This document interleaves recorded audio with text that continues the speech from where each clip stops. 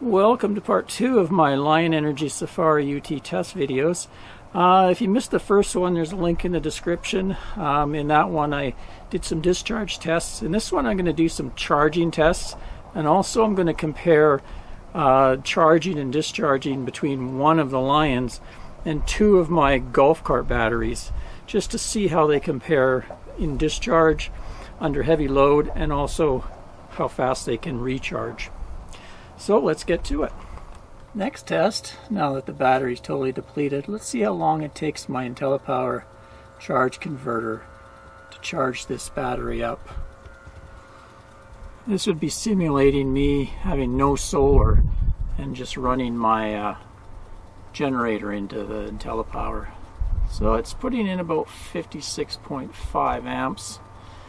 I've got the InteliPower in boost mode, so it's going to put in be a consistent voltage.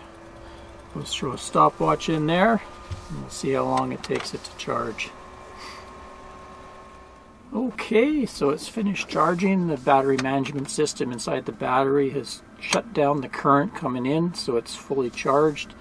And our time was 1 hour 39 minutes 30 seconds. So I was pretty well, it was consistently charging around 52 amps the whole way. It didn't go down in value to right when it cut off, so that's pretty cool, unlike a lead acid which slowly drops, especially the last 15%. So that's just charging one battery. If I was to charge my whole bank at that charge rate of only 50 amps, I would take 4 or 5 hours. But of course, with 3 batteries, I could put a lot more current in if I wanted to. It's sort of giving you a baseline, because most RVs have about a 50 amp charger in them, and most generators, if they're a 2000 watt, they can power a converter that can put out about 50 amps or so. So I'm happy with that. Much faster than a lead acid battery, that's for sure. Next I'm going to do a little comparison test. So I've rehooked up my 2 golf cart batteries here. They have a total amp hour rating of 232 amp hours. Usually you can only run them down 50%, and they're a little aged, so they should really have a capacity of about 100 amp hours. Kind of comparable to one of the Lions. So I'm going to do a current drain test, and I'm going to draw the 80 amps out of them. So I'm drawing 83 amps there, just to compare how many amp hours they will have, because a lead acid under load, when you're drawing a lot of amperage out of them, they don't have near their rated capacity anymore.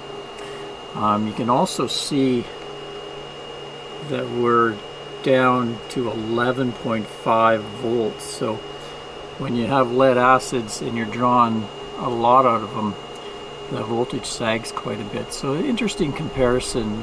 One of the benefits of lithium is that the voltage stays pretty well the same till the very end of their capacity, whereas the lead acids sag quite a bit.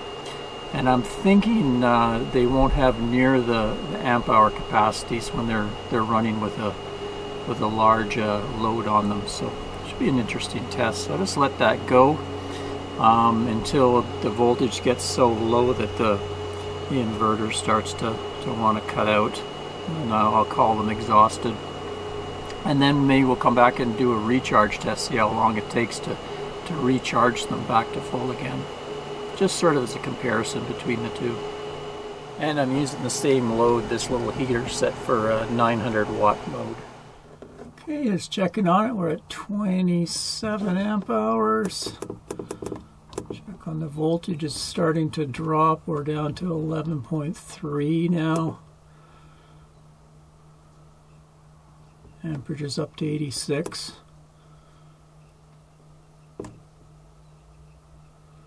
I don't know how much longer it's going to go. My inverter's starting to complain.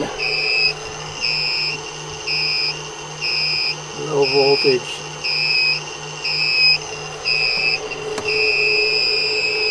So we'll call it quits. go check the amp hours.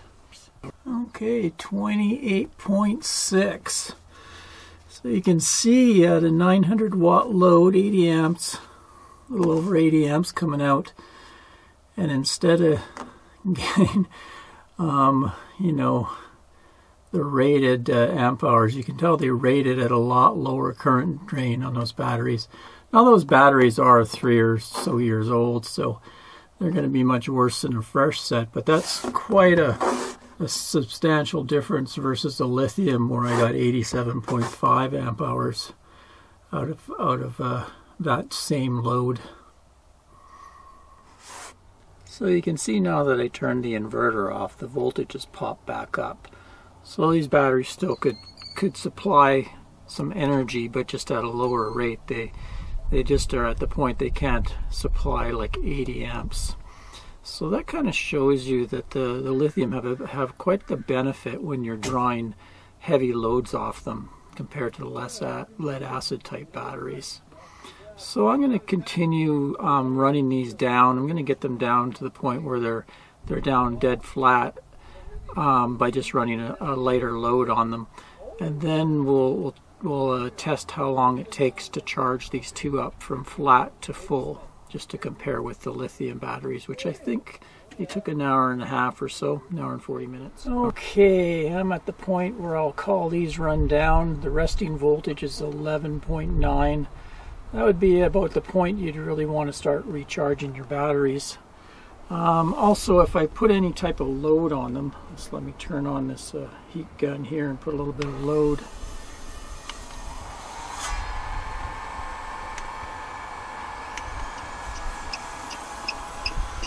You can see the voltage drops right away. My inverter starts complaining. So it came out to around 62 amp hours I got out of the pair before they were down to the point of needing to be recharged.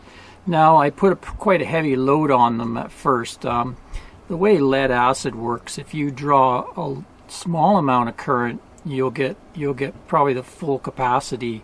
So you should be able to get, maybe out of these, you get 100 to 120 amp hours of usage. But when you start drawing heavy loads, there's an effect to them that they actually reduce their capacity quite a bit. And you know, at 80 amps, they don't have near the capacity. So because I did a situation where I drew a heavy load and then I drew maybe a moderate load and finally finished it up with a low load, I only got 60 amp hours out of these. The lithiums aren't affected as dramatically like that. So far in my experience, the lions were affected somewhat, but not nearly dramatically as a lead acid is. So overall, lithiums are much better for drawing heavy loads off of. You still retain your full battery capacity. So next, let's go and see how long it takes to recharge these. I'll put a timer on them, and I'll just use the same InteliPower charge converter that I used to charge up the Lion 90 amp hour batteries. Okay, so it's starting out with a nice 55 amp charge current going in. Checking in after about 45 minutes of charging, and you can see our amperage has dropped down to 27.3, whereas with the lithium it was a solid 50-52 amps, and that's just the characteristic of lead acid. When they're very depleted, they'll accept a lot of current, but as they charge up, the internal resistance of the batteries increases and they can't accept as much charge current anymore. So we'll continue on. So it's going to be slower and slower as we go. One thing I can do at this point is I can go into manual mode and force the charger to override its natural charging algorithm for lead acid, and I see I'm bumped it up to 42, which isn't quite as high as the 52, but my only risk is I could be charging them too fast and the inside, the liquid will start to boil. And it could start to overflow. You have to really watch when you use something like that. So I'll just turn that off because most people wouldn't mess around with that when charging lead acid. Okay, we'll continue on. at about 2.5 hours now, and we're getting close to getting back to fully charged, but we're not there yet. You see the current has dropped dramatically. We're only putting in 7.8 amps now.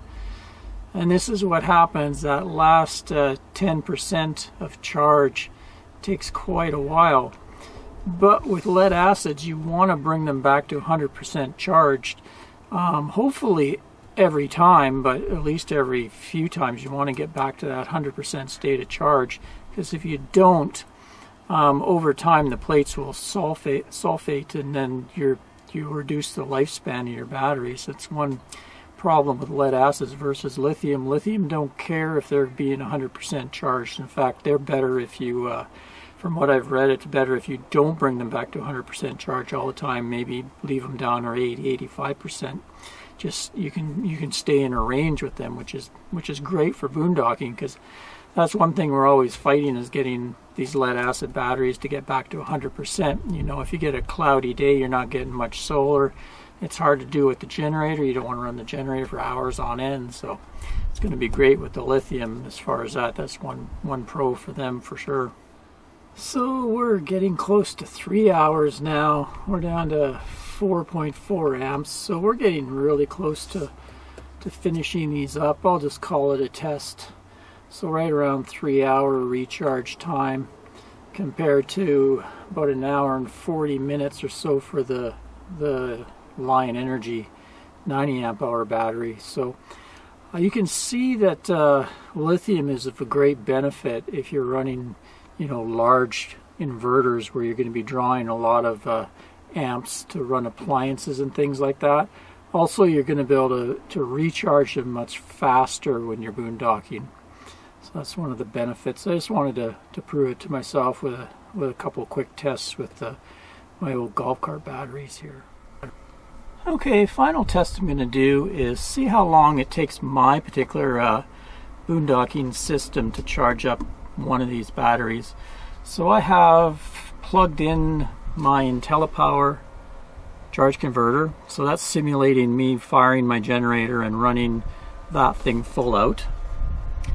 And then added to it is also my solar system, and it's a fairly blue sky day, not totally, there's a tiny bit of haze, getting a little cloud coming and going. But I'm usually getting up near anywhere from, you see it at 68, I've seen as high as up to 80 amps of charge going into this one. One of these Lions is rated to charge at 100 amps, and so if I had my bank all together, I could actually charge up to 300 amps at a time. Massive current. So that's pretty cool. Anyway, I thought I'd do this test just to see. I've set a timer, and I'll just let the solar go, and we'll see how long it takes to charge this one battery. Give me an indication of what I'm going to be looking at, versus a lead acid battery that would start charging quite quickly and then slowly drop down in amperage. There's my solar power. If I'm pointed just right, I can usually get that up close to 30 amps on a sunny day, but I'm kind of in this RV park, I'm not pointed ideally, but sort of shows 23.6 amps coming from solar. Let's go down here for a total of 72.9 when combined with the battery charger. Okay, a little update here after about 45 minutes. Solar's increased a bit as the sun's gotten a bit higher. And we're up to 14 volts, 71.6 amps. Let's check how many amp hours we have left to go. There's 30 amp hours to put back. Okay, we've hit 1 hour and 10 minutes and we're getting pretty close. Current is starting to drop off. Voltage is coming up. Pretty soon the BMS is going to shut down. It's fully charged. Okay, so the battery management system inside the battery shut the current off now that it's fully charged. We're looking at 1 hour 15 minutes. See the voltage 14.4.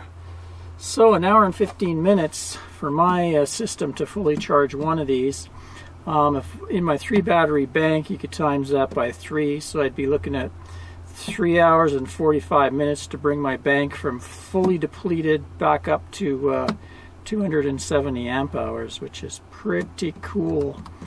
There's no way I'd be able to do that with the old lead acids. They would take probably pretty well all day because it takes a long time to get that last 15%, so I'm really happy with that. And I'm not even charging anywhere close to what these things can do. So as if I want to add more solar or a bigger charger, I could do it even faster. But I just wanted to give you an indication, you know, real world example of them charging with my RV boondocking system. There you go, guys. I hope you found those tests useful. I'm going to use these batteries a couple more weeks here and do some more kind of testing myself and see how they perform, and then I'll come back with the full review on the Lion Energy Safari UT batteries. So stay tuned for that. Till next time, Ray from LoveYouRV.com. Cheers, everyone.